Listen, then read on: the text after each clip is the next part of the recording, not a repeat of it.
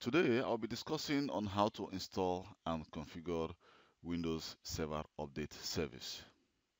So before you actually start this installation, you will need to make sure that you have configured your test or your lab environment, or if you are working in a production directly in a production environment, you need to make sure that everything is configured properly. So here I have my domain controller, which is my primary domain controller. So I also have a secondary domain controller, which I'm not showing in this video. And here I have my WSUS server, which of course is joined to my domain controller. So if I go to CMD,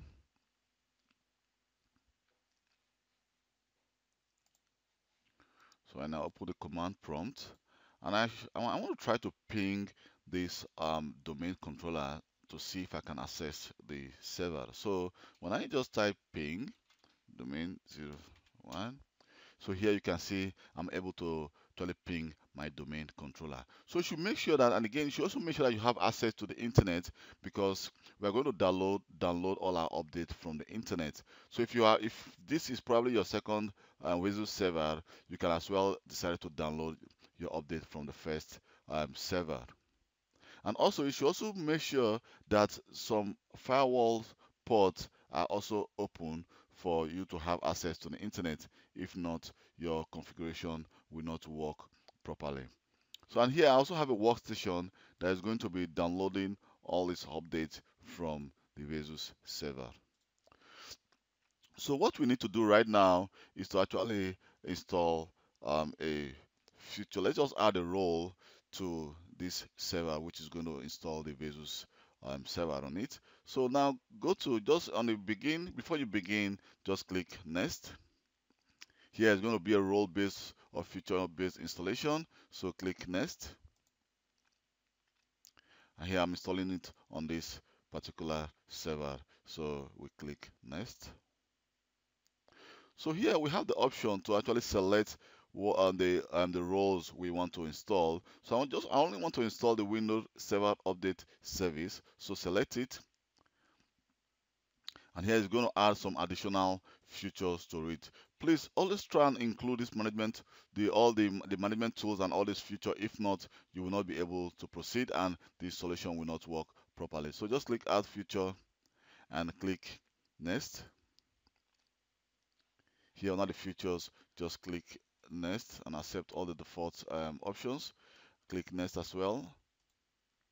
Here we're going to accept the WID connectivity and the WSUS service. So don't deselect this. Just actually leave the default feature that are selected by the server and click next. Here we're going to actually include where we want to save all our download and update. So right now I'm going to actually copy the file, the link to the folder, and just paste it here. So here you can see that I've already created a different drive entirely where I actually create a folder. So I'm not using the C drive. So I also recommend you don't use a C drive to actually store the updates. So I just created this drive from my computer management, and here you can see I created a new folder on it. So I'm going to include that folder here and just click next, and under the web server role, click next. So just please leave the default role that we are accepted in the installation process. So don't exclude any role from this, because if you exclude any role from this, you may have problem during the configuration of your WSUS server. So just click next, and here I'm going to click install. So right now the installation has started, and I'll be back when the installation completes. So after the installation complete, what we need to do is this: we receive a message which is called launch post installation task. So just click on the launch post installation task. You see it says please wait while your server is configured. So we have to wait while this server is configured, then close, and then open the WSUS server. So just wait for this to complete. So I'm going to come back again when this configuration completes. So here we can see that the configuration successfully completed. So what you need to do is to click close. So after clicking close, I will need to go to under my tools, And here we have the Windows Server update. So we need to click on the Windows Server update to actually complete the configuration. So with the Windows Server update is being started. And here we see Windows Server update service configuration with us. So we need to configure some things before we can now start downloading the update or start syncing the update from Microsoft website. So on that, before you begin, just click next. Here you say, yes, I would like to join. No, I don't want to join right now. So just click next.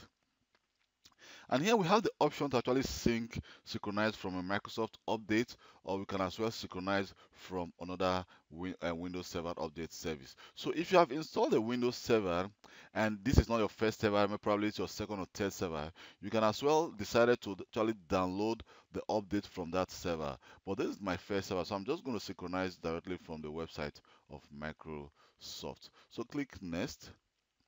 And here you will, if you are using if your company is using a proxy, you can as well configure your proxy server name and the port, which sometimes the default is 80, but and you can then put in your credentials. But for now, I'm not using any proxy, so I'm going to click next. So here we'll try to connect to the website of Microsoft to actually see to pre-configure the download. So click start connecting. So the connection will start. So mind you, the connection will take some time actually before we can choose our language and choose the product we want to actually start downloading from Microsoft. So I will stop this video and come back again when this um, connection has been completed.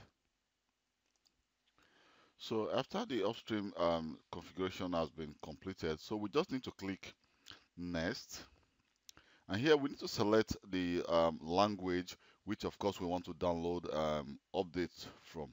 So here we have the English language, which is selected by default. But if, for example, you have computers which are installed in other language in your company or in your enterprise environment, so you need to select like like for example, you can select like Korean or Swedish or any other language, and then click next.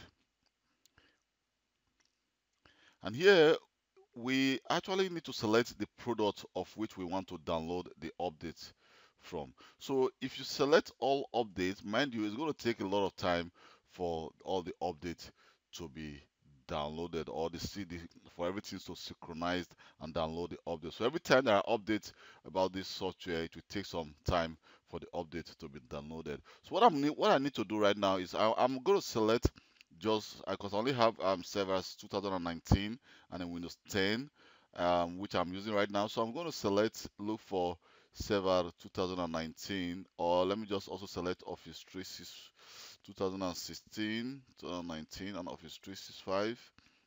Then I'm going to look for server 2000. Just scroll down, Windows 10. So what I did is I've selected here. You can see I've selected Windows Server 2019, and also I also selected Windows 10, all the Windows 10 option, and I also selected the Microsoft Defender Antivirus and Microsoft Edge, and also Exchange Server, because I'll be installing Exchange Server on this environment. Then we have to click Next. And here, under the classification, choose the classification of update we want to actually download. And we need to just choose the critical update is good, the definitional update. Let me just select the update as well. And I don't want any other, like, let me see, update tools. I don't want that. So just click. Well, just check if which of the, let me just select for the future pack. I'm going to select future pack as well. And update roll up. And then click next.